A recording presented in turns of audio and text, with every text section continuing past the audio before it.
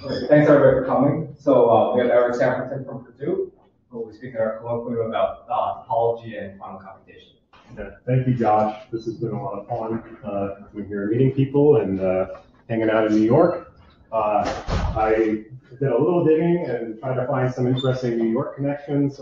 Maybe it's not news to you. Some of it was news to me, so those will come up. This is just going to be kind of a high-level overview of these two topics and how they're related, topology and quantum computing. And for me, when I'm talking about topology, I usually think about three-dimensional topology, right? So, and when I say topology, I usually mean what's sometimes called geometric topology, right? So in topology, there's different flavors of subfields in topology, right? Like point set topology or metric topology, things like this. But I'm interested in geometric topology. That's where you study things like surfaces and manifolds and things that emit Riemannian metrics, but you don't care about the Riemannian metric, you just care about the underlying topological space. So those are the kinds of aspects of topology that are very closely related to certain ideas in quantum computing, relating to what's called error correction and fault tolerance. Okay. So let's see.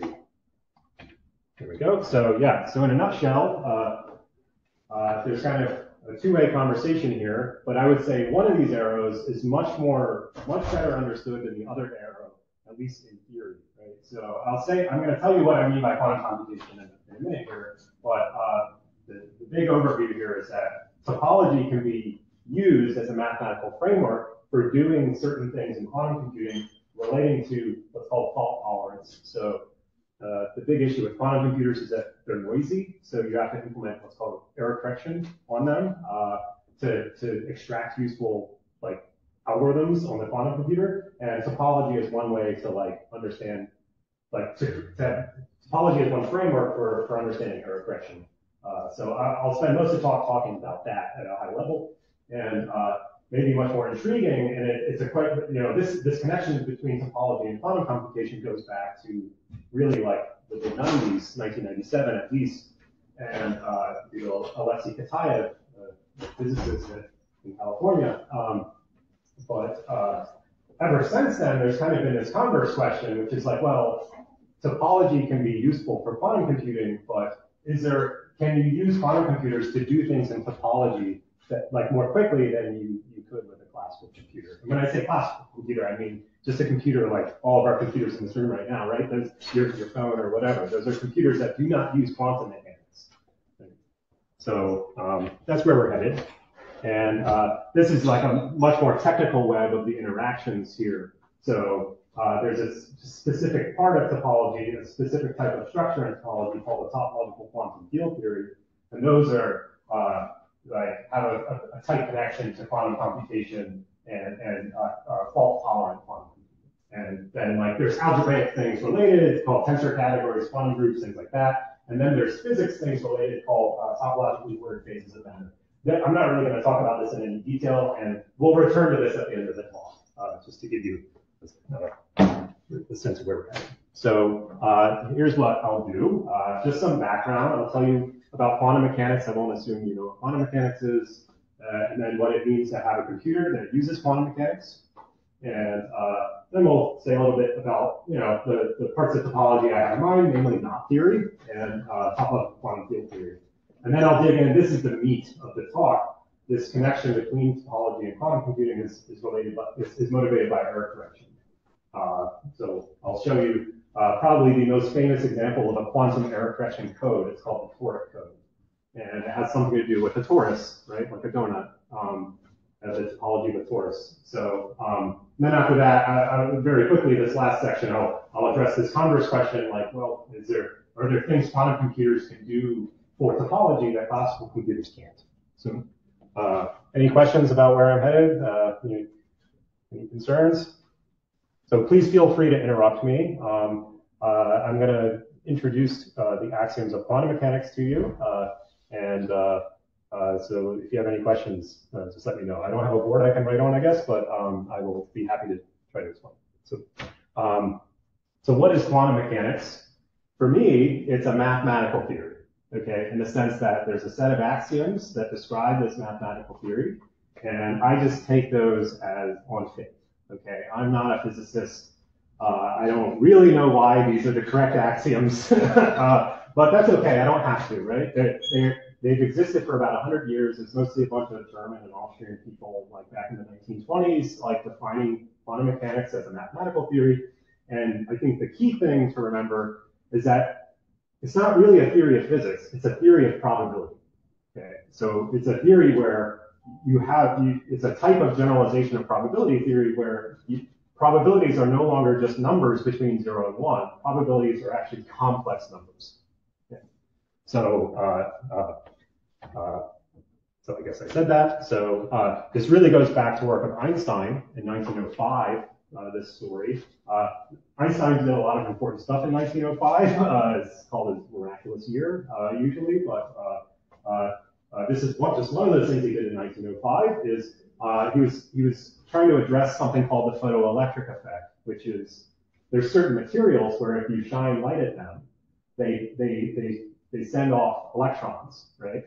And those electrons, you notice you're shining light at them, and back in 1905, people thought light was a wave, right? That light, like the way light behaved was by some wave propagating through space. And so what you would expect is that if a wave is hitting the surface, then the electrons being kicked off should probably also be a wave, right? But Einstein said, no, that doesn't happen. Experimentally, it doesn't. The electrons that come off always come off in discrete charges. They're quantized. So his response was like, okay, if we're shining light and we see electrons bouncing off, then presumably the light is not actually a wave. The light is actually particles. Those are called photons, or photons now, right? So, but he wasn't taken very seriously at the time, okay? Because everybody thought light is a wave, right? You can do these diffraction experiments where you have like a light source over here, and you have a wall with two slits in it, and you see the light, it will interfere. Exactly like if you have waves rippling, they would interfere. You get an interference pattern on this opposite wall here that looks like that, where you have bright spots and dark spots because of the interference of the waves. Okay, so in 1905, everybody thought of light like that. Okay, they didn't take it very seriously, but he was correct. What's going on is light is in fact a wave, but it also behaves like a particle. Okay, so this is a double slit experiment, right? So very roughly, what this means is we go back here. If you just let the light propagate without paying any attention to what's going on here, this is exactly what will happen. You get this interference pattern.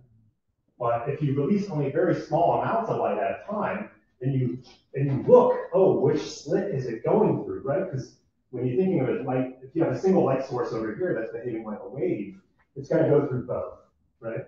But if you pay attention to which one it goes through, you no longer get that interference pattern, right? This interference pattern here is the bottom one there. Okay, but if you pay attention to which slit the light is going through, you get the top pattern, the singles. That's a slight, but you get something like that. Okay. So, and the cool thing was, what I didn't realize, so this was in 1927 that this was confirmed by Davison and Gerner. So they won a Nobel Prize for this. And I guess I knew they did their work in America, but until this morning, I did not realize that they actually did it in Manhattan, okay, at Bell Labs. So there's a plaque apparently somewhere down in the meatpacking district on the original Bell Labs building. So that's where they did work. So they basically confirmed that light is both a particle and a wave. Confusing, yes, but that's our reality. So we got to deal with it. Okay, so quantum computing. What is this about? I'm going to say more about what quantum mechanics actually is in a second, but warm me up to this idea. The idea of quantum computing is to, well, build a computer that uses quantum mechanics in some fundamental way. Okay? And, just to back up for a second, the way our computers work, this computer, my phone, the phone in your pocket, right? They have things called transistors in them, and the transistors, okay, they are interesting, like weird, like material science goes into them that involves some quantum mechanics a little bit, but roughly speaking, we can approximate a transistor as just a switch. It's either on or off, right? And the magic is you're using electronics to implement that in a way that doesn't have to mechanically move the switch, right? That's interesting, but we can just approximate it as mathematicians as either on or off, right? And with quantum mechanics, you can have things in superposition of on and off in a way I'll make precise in a second. So that's what you want to take advantage of with a quantum computer. So you want to have things like transistors that aren't just on or off, they're in a mixture of on and off.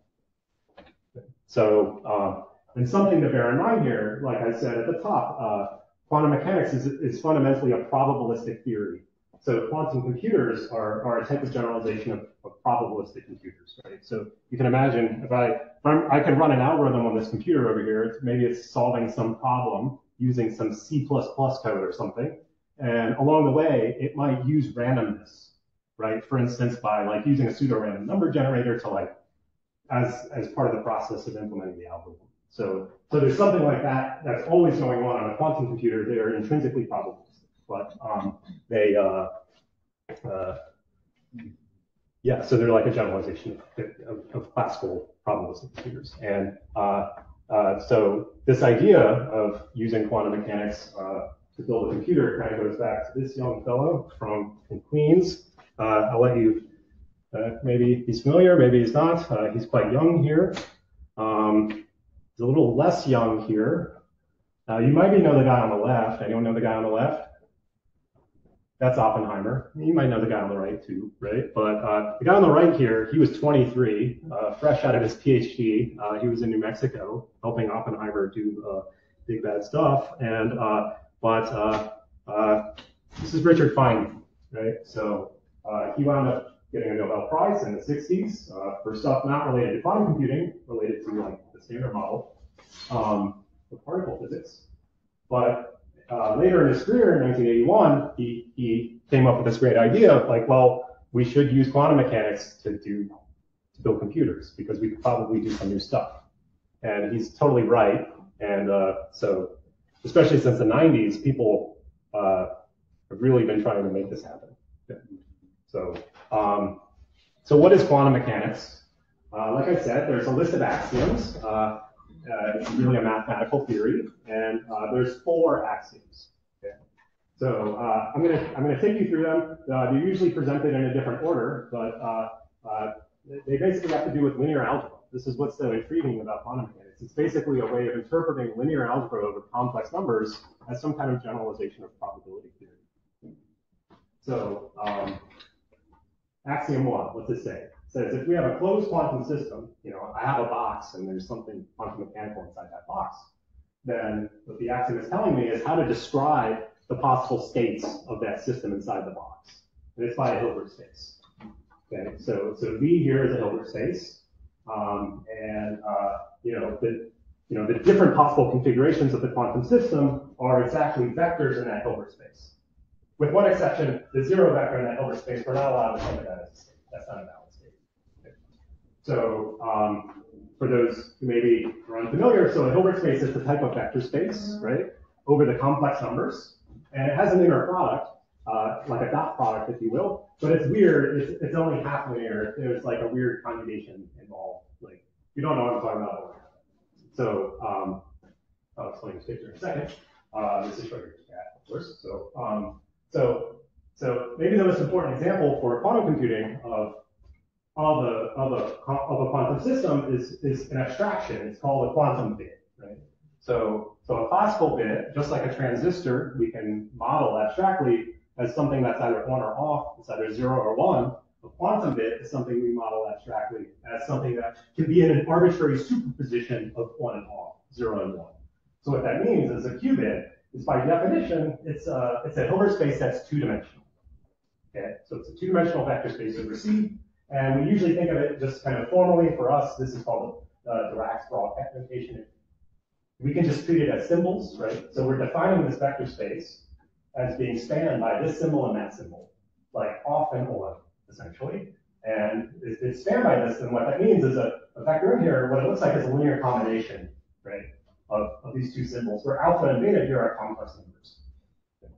So, and now this has to be a Hilbert space, right? I need an inner product. So what this is telling you about the inner product is it's basically telling you these two symbols form an orthonormal basis. And from there, it's enough. you can understand by the linearity of the inner product, like what the inner product of any two vectors is supposed to be. So just this is what a generic state looks like. You have to pick alpha and beta, right? Complex numbers. But a specific one would be this one, 0 plus 1. Okay. And this is a state that's we think of as being in a superposition of both on and off. Which, if you've ever heard of the Schrodinger's cat experiment, that's exactly what's going on. You have this poor cat in a box. Schrodinger is being really mean to it. And like there's some experiment where like you set it up so that the cat, like there's some quantum mechanical thing going on where like if it were 0, then the cat would be dead, and if it were 1, the cat would be alive. But because it's happening in the box and you haven't looked into the box yet, the cat is what's called in a superposition of both dead and alive. Okay, so it's kind of just this thought experiment. It sounds crazy, and it kind of is, because we don't actually observe quantum mechanical phenomena at our scale, right? Like cats don't behave like quantum things, but it's an interesting thought experiment. So that's the first axiom. We can visualize now, with a little bit more work, I won't exactly explain now, but an arbitrary quantum state over here, right? One of these things. So it turns out, right, we're not allowed to pick the 0 vector, so we can't have alpha and beta both be 0. And moreover, well, there's some of these states we can't distinguish from each other for certain reasons, having to do with measurement. And what that means is that we can visualize the set of possible states of a qubit as living on a sphere. Okay? So this is called the block sphere. And what's going on is that, so it's just, the different size are points on this sphere. The different choices alpha and beta essentially give you points on this sphere. And, this is the off, this is the on, and any other point in between is in some mixture of off and on, some superposition of off and on. So, and the point is to compare this is, it's not just classical probability theory, right? If it were classical probability theory, what do we have? If I had a single bit that was either on or off with some probability p, maybe it's 0, maybe it's 1 with probability p and 0 with probability 1 minus p. The set of possible values would form an interval, right? And not a sphere. We're getting a sphere because there's something really fundamental going on with the complex numbers. Okay? So this is boring, is kind of what I'm getting at here. This is like, it's just a line, right? But this is a whole sphere. What's going on there? There's a lot more quantum states on a qubit than there are like probabilistic states on a bit. And for what it's worth, if I had a deterministic bit, that's something that is either 0 or 1 with certainty. It's not a mixture of 0 and 1. That would just be the set 0 1, right? And so it'd be like the endpoints of that interval. That's even more. Right? So, but the other zeros are classical. Yeah, that's right. Yeah, I mean, like all classical information is described by strings, lots of many bits, but they're just those 2 points. So, I mean, I'm not trying to throw it under the bus, right? Like all these computers are classical. They use old school classical bits, but that's still of course important. So, all right. So that's the first axiom. Are there any questions about the first axiom? This is okay. Okay. So the fourth axiom, I'm jumping to the fourth one because I think it's a little easier to understand. Before we introduce the second one, in fact, tells you what happens when you have a quantum system that consists of multiple subsystems. So I have a quantum system over here in a box. I have another one over here in a box. I know this thing, if this is system A, has a Hilbert space, call it VA, and this thing has a Hilbert space VB. What this axiom is telling you, if you look at both of them and you put them inside a box together, the Hilbert space is the tensor product. Okay. A certain construction in linear algebra. So an example here would be an n-qubit memory, right? After all, like even classically, right? We don't care about a single bit. We care about lots of bits. And on a quantum computer, we're gonna care about having lots of qubits, right? And we're gonna think of having, if I have n qubits, that's like a memory, a quantum memory with n qubits, right? So like on this computer, it's probably got, a gigabyte of memory, right? A gigabyte of storage, and well, a byte is 8 bits, so that's like 8 gigabits, right? So many millions of bits. What's a giga? It's a billion or a trillion. It's a lot of bits, right? So we're going to want to have quantum computers with numbers of qubits on that scale eventually.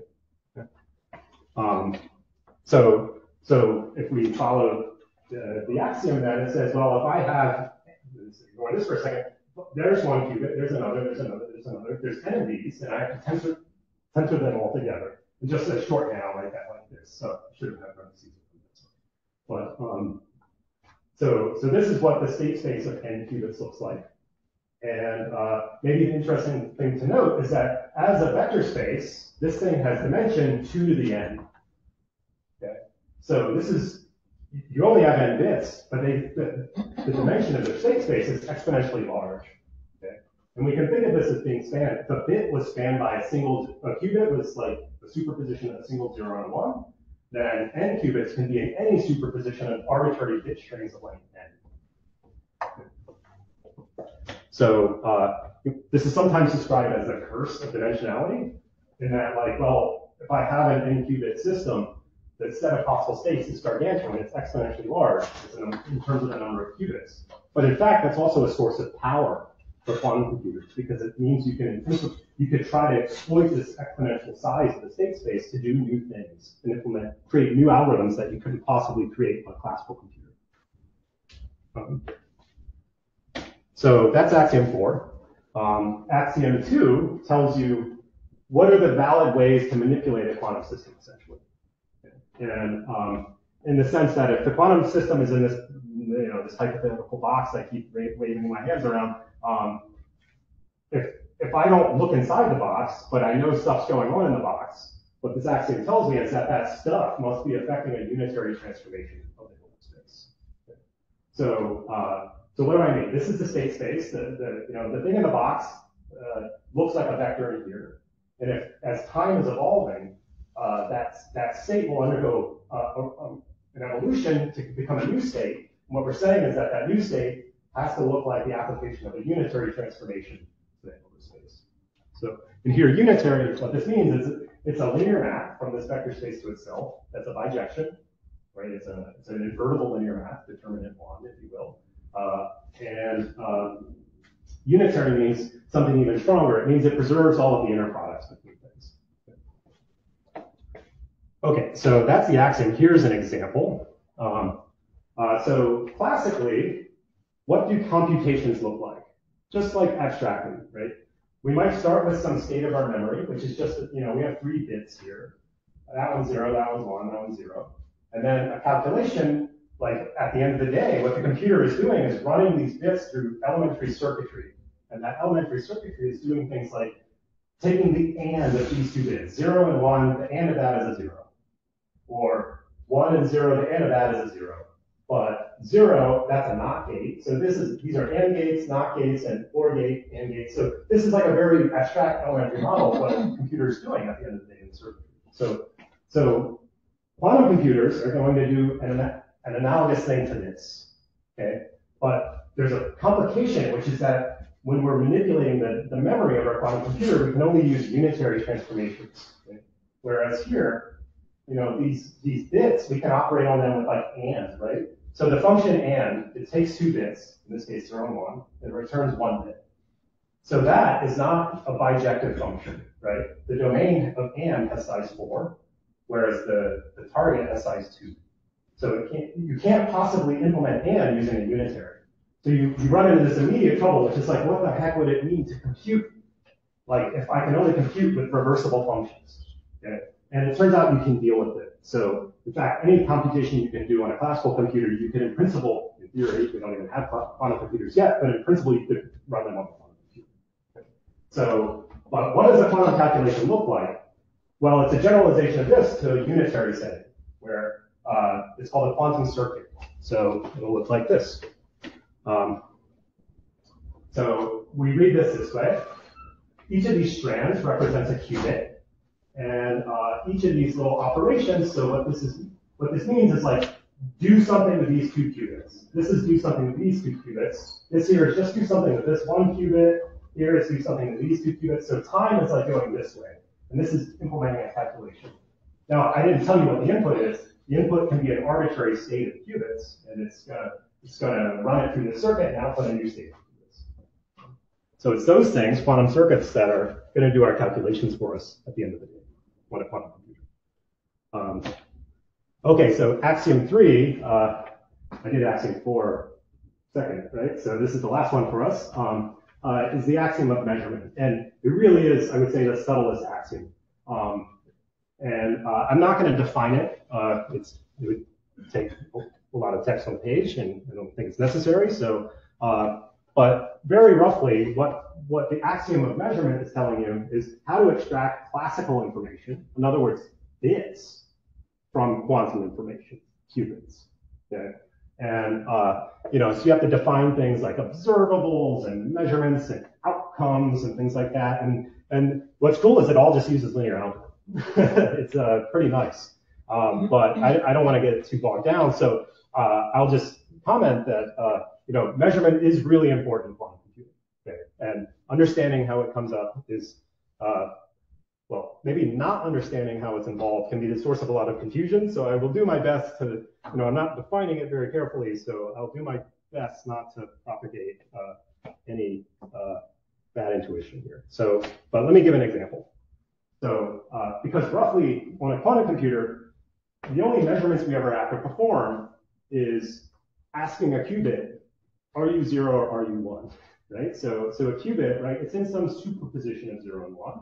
It's 0 and 1 with different probabilities, but at the end of the day, we want a specific value, right? We want a 0, we want a 1, we want a yes or a no. We can't just have, we're like classical creatures. We don't know how to interpret quantum. I don't. Yeah. I have to. Maybe like a whale knows how to think quantumly or something, but I don't think that I can. So we have to measure our qubits to get classical information. And so if I have a qubit that looks like this, remember this is what an arbitrary state of a qubit looks like.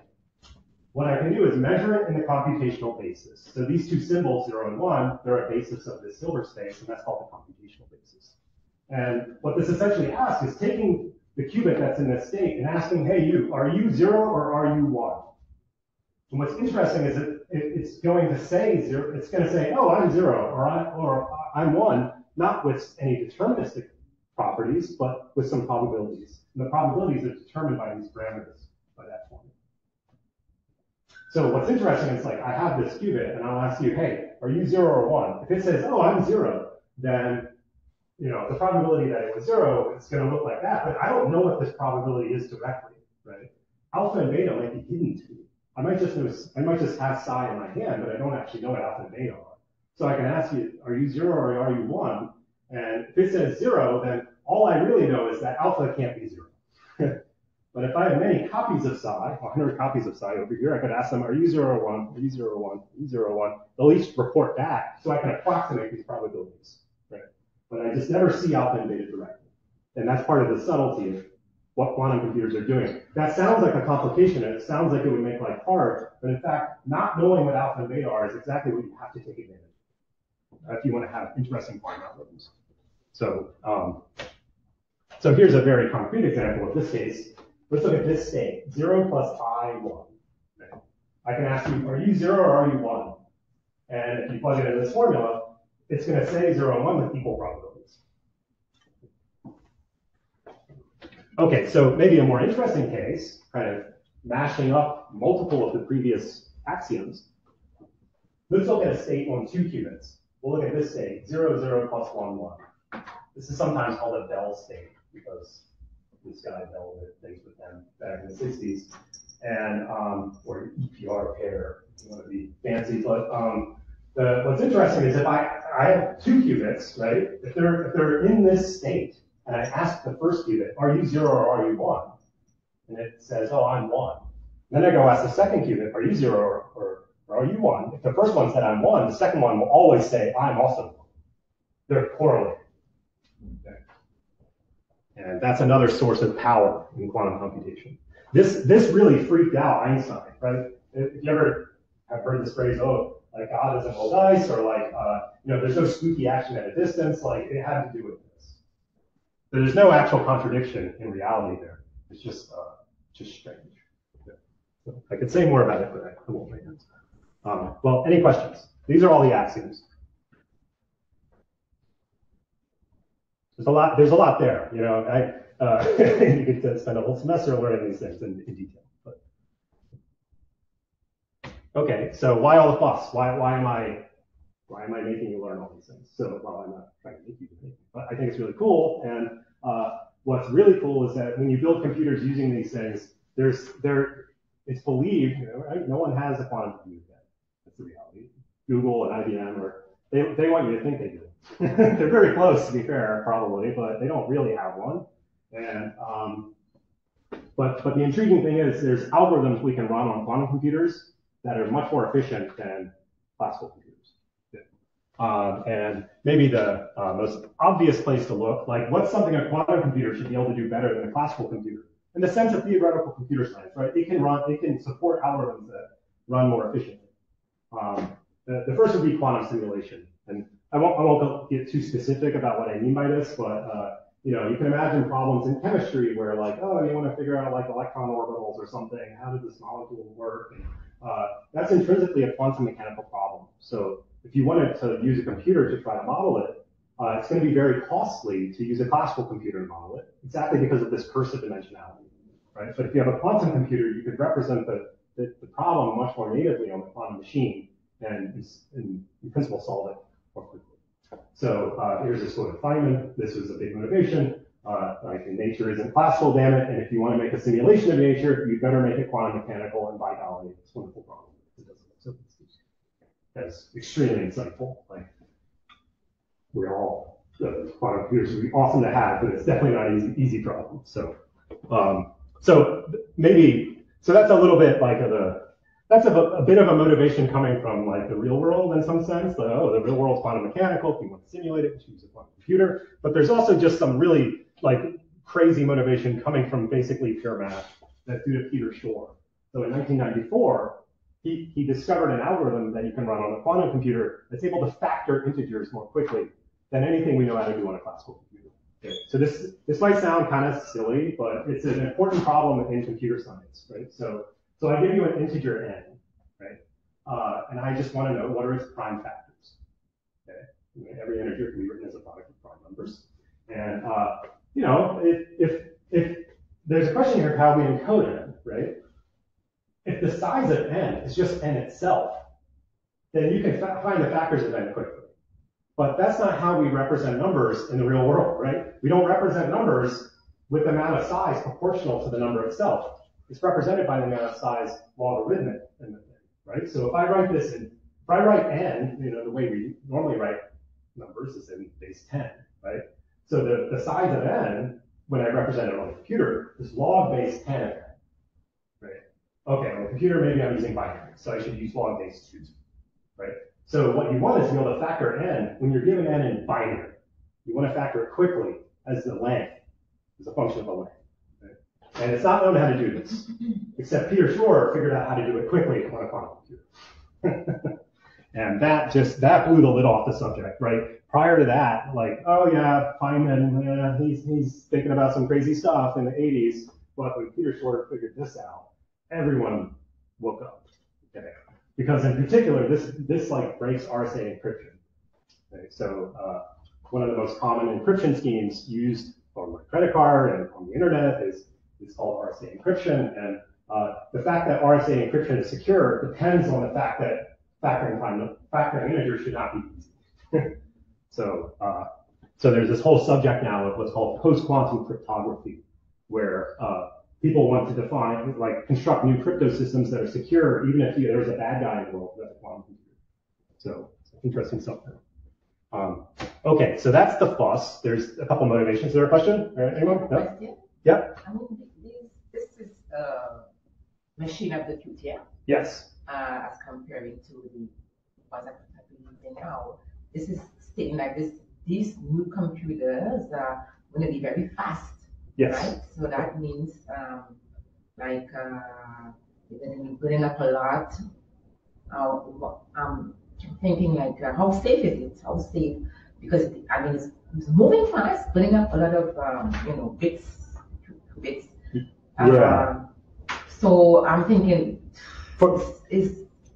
I think it be built with a cooling system. Absolutely. Like that. All these things have to be very cold. Safe, Yes. So Even if we have real-world quantum computers in the next 10 years, they're going to be like computers were 100 years ago. They're going to fill this room. They'll be massive. They'll require massive cooling systems because to control quantum mechanics at the level of control you need to build a quantum computer, you have to make sure the system's very stable and not noisy.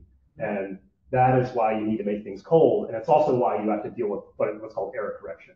So we will not have quantum computers in our pockets probably in 500 years. I would be confident to say that. Yeah. But I could be wrong. I'd be happy to be wrong about that. Yeah, that's a question. Yeah. So you're saying that Peter Shaw gave us the quantum algorithm for factoring, passwords, for factoring integers. Yeah. And the only thing that is protecting us so far from our RSA encryption being broken is the fact that we don't have the hardware. That's correct. Yep. Some people think, well, maybe NSA does. I don't think that. I don't think they do. I think if NSA had quantum computers that were able to factor large integers, then the world would know. So you have to look at how they managed to open those phones. When they probably have other backdoors for somehow less interesting scientific reasons and more human reasons, right? So because they're able to pay off problems or something. I don't know. Just So this is something to look forward to. Having all of our sensitive data hacked. So that'll be fun. No, but things will get secured. People have already figured out pretty convincing quantum secure crypto systems. And in particular, they don't require, right? So you just need a different way to make things secure on my phone that doesn't require quantum computing. And people have discovered those. And of course, we don't have a proof that a quantum computer can't break them, but we don't have any ideas. So there's been a lot of progress on that. And like NIST, the National Institute of Standards and Technology, they're in the final stages now of approving certain post-quantum crypto systems. So now let me address the elephant in the room, which is how are we actually going to do all this? So far, this has all been theory. And the honest answer is I don't know. I am not an engineer. I'm not a physicist. I'm just a math person. I'm a topologist. But you need hardware, right? How do you actually realize a qubit is an abstraction? How do you physically build one in our reality? Just like a bit is an abstraction, but they are represented by transistors, right? So we need some kind of analog of that, and there's a bunch of approaches, and all of them are compelling for different reasons. Okay, so Google and IBM are using superconductors. Don't ask me what a superconductor is. I don't know. Quantinuum, formerly Honeywell, they're using trapped ions. I kind of know what that is, I guess. You can ask me later. Quantum optics is another way. So you have like lasers and mirrors and stuff, but it's quantum. And another is quantum annealing. This is what D-Wave's doing, kind of up in the Toronto area. And maybe the biggest,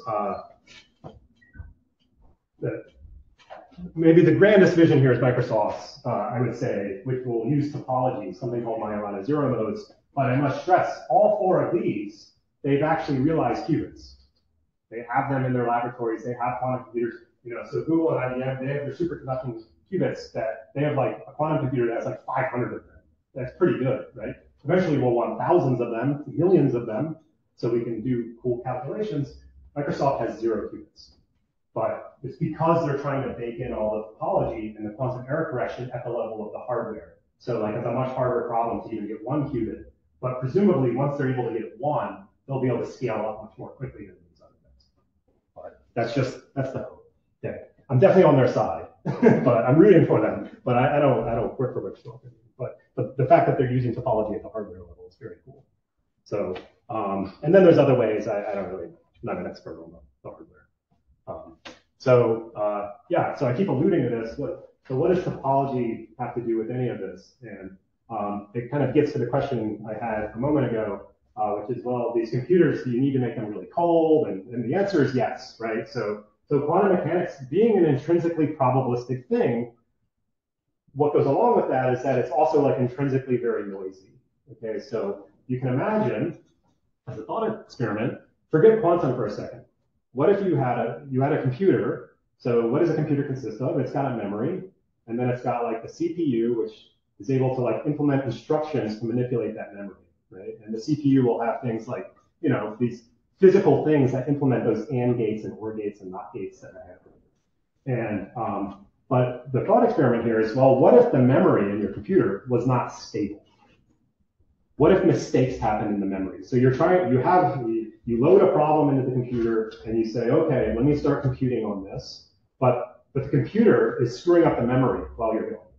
So can you fix this? Can you make is your computer even useful still?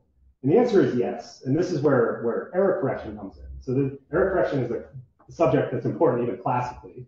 Now maybe realistically, as far as I'm aware, all of our transistors on all of our phones and on our laptops and stuff, they're so good, they're basically perfect. They don't make mistakes. Your memory on your computer almost never makes mistakes. So when your computer's running code, it almost never has to do error correction. Where error correction does come up classically is in networking and wireless transmissions.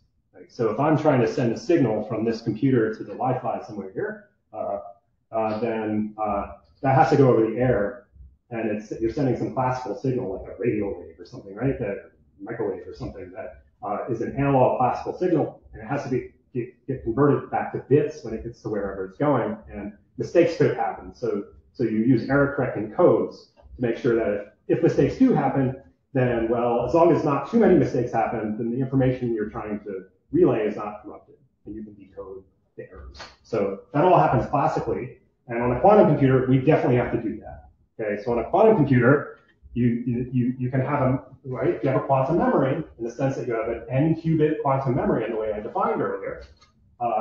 If it's a real-world quantum memory, then it's going to be noisy.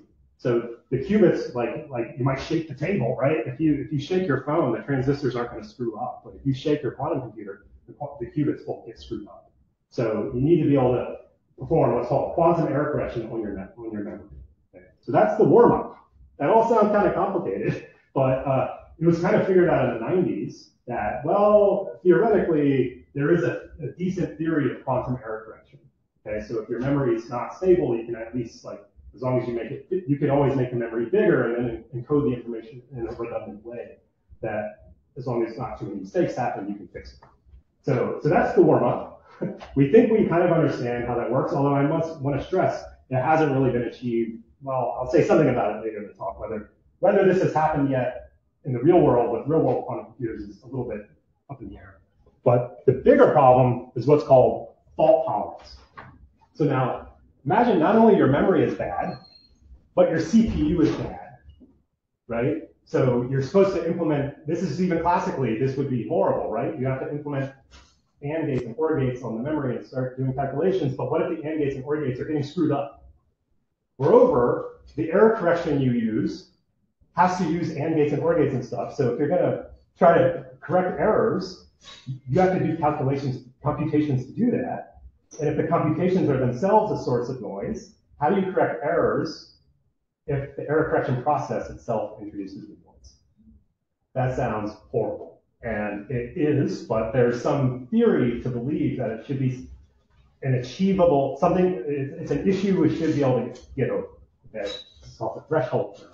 And this problem I'm describing is called the fault tolerance problem. So this is, it's like quantum memory, like unstable quantum memory, yeah, okay, we kind of know how to deal with that, but like unstable quantum memory and also not being able to implement the calculations you want exactly, that just makes it really hard. So, okay, and I'm supposed to answer this question, what does topology have to do with all of this? And the answer is that like topology, it's maybe not so surprising in the sense that what is topology all about? It's about studying like spaces or geometric objects, but you're allowed to deform them, right? You want to understand like what are the properties of a system, of a mathematical object that are preserved when you start deforming the object in various ways.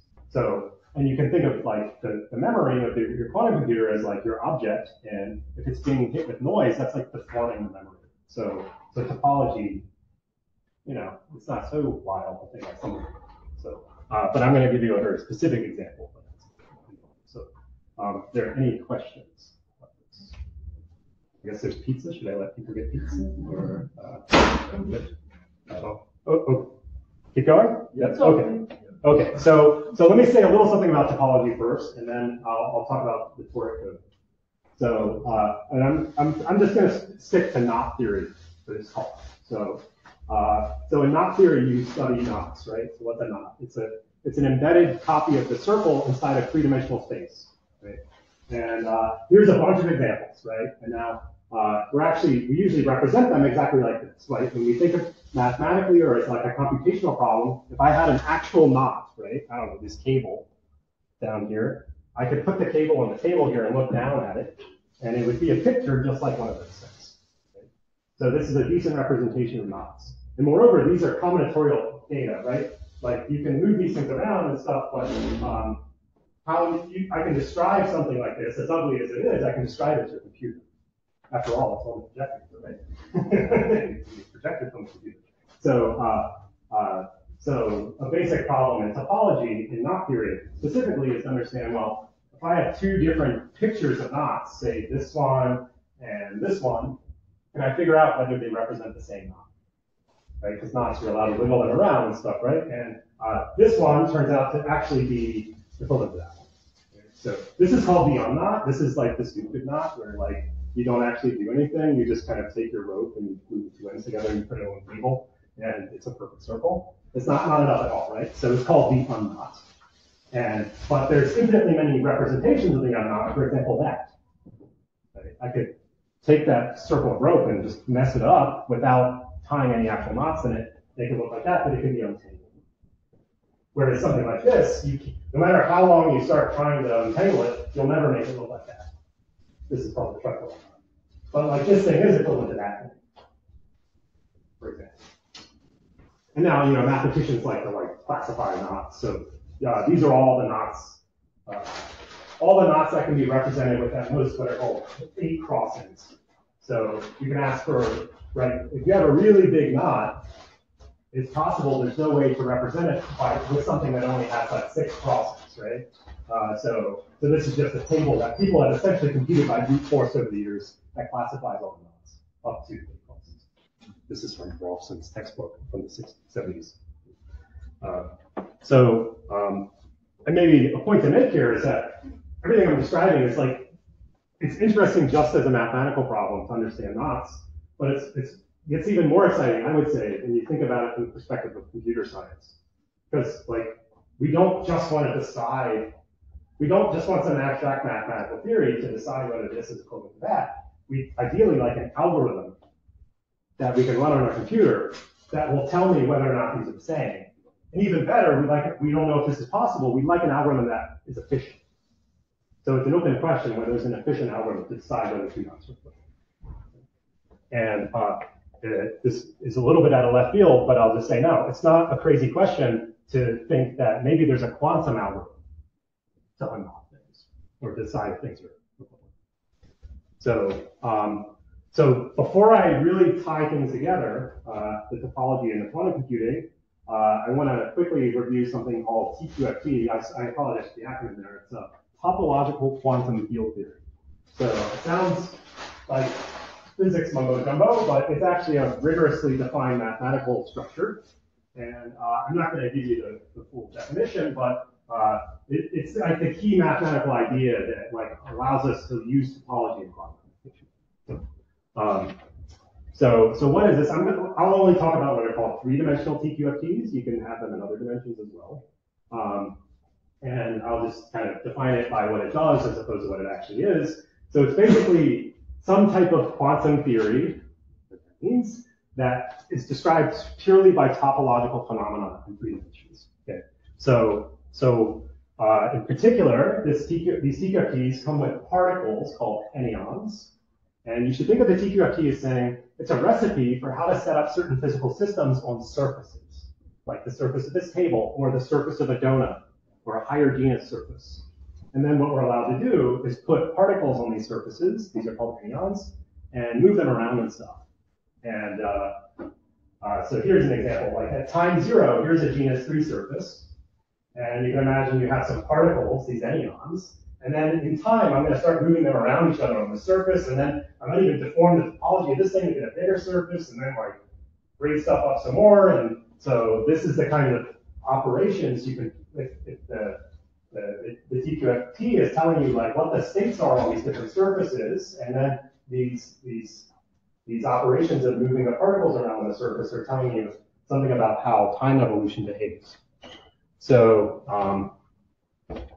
yeah, so and the point of all this is that it's supposed to only depend on the topology of what's going on here, not the geometry.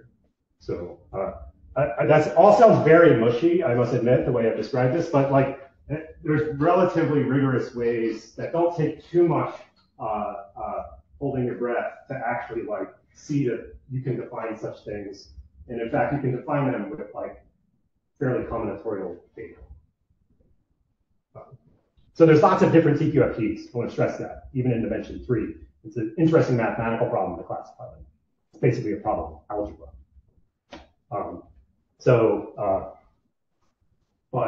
For our purposes, what I want to observe is that if I have, so these particles, I keep calling them, they're anyons, they're somehow, they're part of the data of TQFT. If I have a particle, an enyon, and a knot, then there's something I can do with the TQFT to get myself an invariant of the knot. So what it means is there's something I can do with the TQFT and that thing to learn something about the knot.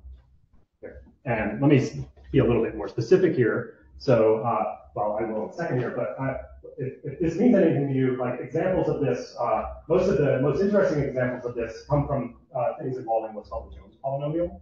If it doesn't mean anything to you, that's fine. Maybe even zooming out a little bit more, like there's constructions of TQFTs that come from finite group theory and also come from semi-simple Lie algebras. Okay. Really quantum deformations of them, whatever that means. But and somehow the goal, what will be the goal eventually, is to understand these TQFTs and how they relate to quantum computing. So let me explain for a second though what I mean by not invariant. This is an example. I'm calling it the Jones polynomial. Strictly speaking, it's not something affiliated called the quantum factor. It's basically the same thing. So there's a lot going on right here. But K is supposed to be a picture of a knot, like one of those things I had on the slide a couple pages back. And then this is telling you a recursive procedure to write down a polynomial with integer coefficients in the variable a and a inverse. That polynomial using some rules like, oh, anytime you see a crossing, you can get rid of it in the 2 different ways, and you have some recursive formula for how the invariant is defined. And what's really cool is that this formula, and it's a little bit of a lie, but it's basically that this thing is an invariant in the sense that you have 2 different diagrams of K, right? Because you have to pick a picture of K, you have to put the K on the table and apply this algorithm to compute it. But if I picked K up off the table and mushed it around and put it back down, I got another picture, and I did the same algorithm, I get the same answer. That's what I mean by it's an invariant. It doesn't, the way I compute it depends on the representation of K, but the answer I get when I'm done, it doesn't. So this is not exactly a TQFT invariant, but it's very closely related. So what we can do now, this is an invariant. It's a weird thing. It's a polynomial in this variable a and a inverse. That polynomial is a topological invariant of K. That's like kind of weird, but what you could do in particular is like just pick a complex number. Pick your favorite complex number. And well, that's a slight lie. I'm going to make you pick a complex number that's a root of unity. So for example, e to the 2 pi I over 5. Right? So if you plug in that number to this polynomial, well, because the polynomial itself was an invariant, the evaluation of the polynomial at that number also is an invariant. And it's those types of numbers that these crazy TQFTs are giving you. Okay. Well, that's what I had in mind. So, right, so that's the intro. When do I stop? Soon? Okay. So let me show you the toric code, and then we'll call it a day. So at one point I called this Kataya's $1 million idea. This is done in 1997. It has something to do with the torus, which is like the surface of the donut there. And but I really think it's probably safe to call it a $1 billion idea. Everyone implements surface code. It doesn't matter what hardware you're using. You're implementing the toric code. So what is it? So I don't want to keep you too late. So very roughly what's going on is you make a grid, okay? And this grid, we're going to think of as having periodic boundary conditions. So this edge is this edge, and this edge is this edge. So if you blew that up, what we're getting is a grid on the torus. And then what we do is we put a qubit in the middle of every edge. Okay, so if this is, if this is a k by k grid, we'll have 2k squared many qubits. Okay, so you want to think of those as physical qubits. They're your actual hardware. And now we're going to define a subspace of those qubits, and that will be our quantum error correction code space. Okay, so what that means is we're not going to allow we don't want to compute with arbitrary configurations of the qubits. We only want to pick a subspace of the qubits and use that to compute with because it will have good error correction properties. Okay. We'll encode information. How are you deciding what the subspace? I mean, Yeah, there's a whole art to figuring out like how do you build good subspaces. There's kind of two important parameters. There's the weight, which is telling you like, okay, you have 1,000 classical, or you have 1,000 qubits, but like if you have 1,000 qubits, you should be able to encode some large fraction of logical qubits into the physical qubits. So that's one of the parameters, and then the other is called the distance, and that's the key thing. And it's kind of telling you how many qubits can you make a mistake on, but still see that you made a mistake and correct it. So those are roughly the two things you're aiming for, the rate and the distance. So I could say more about that, but so the way he defines this code space, it's going to be a subspace of this, is using what are called star and plaquette operators. Okay, so a plaquette operator, what it looks like is there's a specific unitary matrix called the Pauli Z matrix, and what you do is you apply it to all four of these qubits on the edges around the plaquette. And then the star operator, you apply the Pauli X matrix to all four of the qubits around the star, around a vertex. And then what you do is you say, we're not going to look at all states, we're only going to look at the states in here that when I apply any of these operators to them, you just get that state back. So this is what's called a stabilizer code, because you're looking for the states that are stable under the application of these operators. Right? We're basically saying we want the states that are +1 eigenvectors of these operators. Okay? And this is a pretty good quantum memory. I won't be precise about it, I can tell you more after. So this is a error correction code. And what's really cool about this is not only is it an error correction code, it comes with intrinsically fault-tolerant operations, in the sense that there's things you can do like you can introduce particles, anyons, and move them around on this thing, and use that to manipulate information. And the way you move these things around, like a priori, the way it affects the code space could depend on the geometry of how you move things around, but it turns out not to. It only depends on the topology. So this is essentially realizing a TQFT. Now, the good news is that this is implementing a TQFT, and what Kitaev was arguing back in 1997 was something much more general. I mean, this construction alone, like you might get a Nobel Prize just for this direct construction if it gets implemented someday. But what he did, he had a much grander vision, in fact, which is that, well, anytime you use a quantum computer, you build a quantum computer where you have a code, use an error correcting code that has something to do with the TQFT, then in fact it comes with a bunch of protected operations, like unitary gates, quantum gates you can perform that are themselves fault-tolerant. So that's the magic. The bad news is those gates aren't very interesting for the toric code. Okay, so you can't build a fully programmable quantum computer using toric code, even though you can get a decent memory out of it. Okay, so now there's other things you can do using other TQFTs, and this is what Friedman, Larson, and Lang proved back in 2002. This is Mike Friedman. He ran Microsoft Station Q for a long time, basically trying to realize this vision. They haven't got the hardware yet, but they've done a lot of really cool math in the last 20 years. There's a whole story here. I don't want to hold you up too much, but let me show some recent news. We'll stop here. So the first is that Google, in February, had a Nature paper where they argued that they were able to implement the toric code on their machine. And that's cool. That in itself is cool. But the key word here is scalability. What you want is to be able to, as you make your quantum memory big, as you add more and more qubits to the system, you want to build, right, these quantum codes depend on how many qubits you have. And you want the quantum code to get better and better as you add more and more qubits. And they argue that that's the case. These are just pretty pictures, Whether that's true or not, I don't know. I haven't read the paper in a whole lot of detail.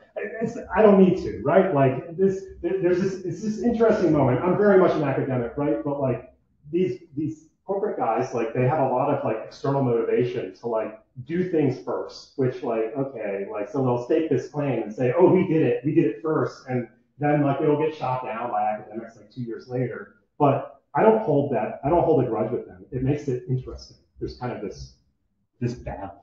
So, so they did that. And then another thing to plug maybe is that the stuff with these anyons, what's important about them is that you can like move them around in different ways, and like moving them this way will affect a transformation that's different from moving them that way.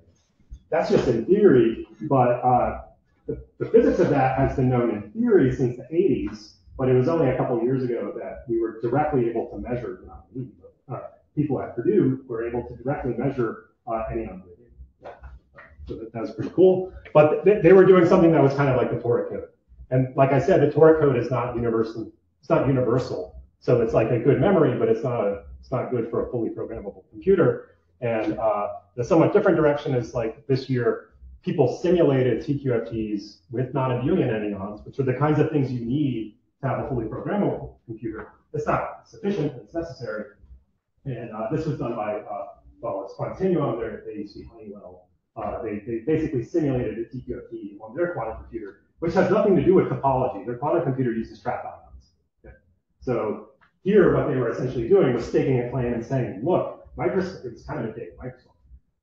Microsoft's been trying to build these non-abelian anyons for a long time, but they're trying to do it using condensed matter physics for good reason. What these guys are just teasing them a little bit and saying, well, look, we were able to simulate them on our quantum computer. That's nothing to do with condensed matter physics. And so we claim we got the first non-abelian anyons in. And okay, yeah, maybe, but it's definitely very cool. I don't want to undersell it. It's very cool, but in some sense, it's not implementing error correction, what these guys are doing. It's just kind of staking a claim. It's basically asserting that it's a chance for Continuum to assert that their computer is at least strong enough to be able to simulate these things. So maybe I will stop there and we can have pizza or whatever. Take questions. So thanks for watching.